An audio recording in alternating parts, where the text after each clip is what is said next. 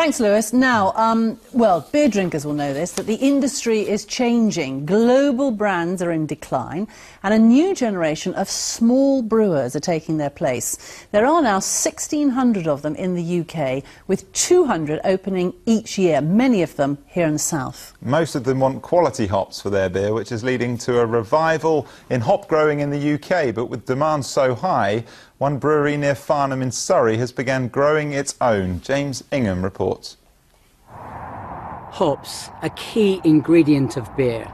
They give it its bitterness, but also its flavour and aroma. So getting hold of the best is important for breweries. To guarantee its supply, Hogs Brewery is growing its own. Matthew, you've been looking after these hops all season. They're nearly ready to harvest, I believe. They are, yes, almost just a few days away from harvest now, and so on. As you can see, the cone is now developing to a decent size, and it's also giving off a splendid aroma, which we can predominantly find out if you just give it a little rub there to crush the petal, expose the seeds, and if you ever smell... It's lovely, isn't it? It's divine, yes. It's a very subtle smell, but it works very well, particularly with ales and beers. Like many independent beer makers, Hogsback brewers are using more hops as they strive to produce distinctive, so-called craft beers.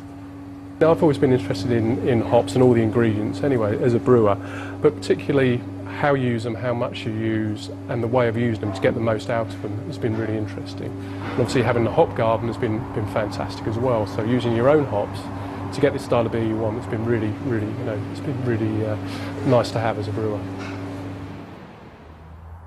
Well, the variety of hop being grown here has been revived. It was commonly grown around here near Farnham around 100 years ago and then died away. And it was the idea of the brewery's owner here, Rupert Thompson, to bring it back. Rupert, why did you want to do that?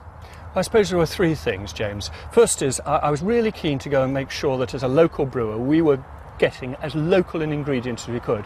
It's 100 yards to the brewhouse, that's pretty local. The second thing is this area of Farnham's had a great long tradition of hop growing, and we wanted to revive it. And we wanted to revive it with one hop in particular, which was the Farnham White Pine, because that was a foundation of Farnham's fortunes.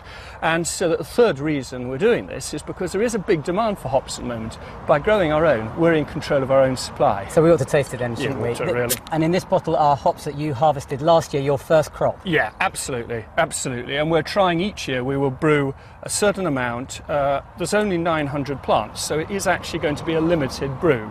But it's worth it. Absolutely, and you're finding your customers are appreciating it. Cheers. Cheers, good health. Thank you. It is very nice, very nice.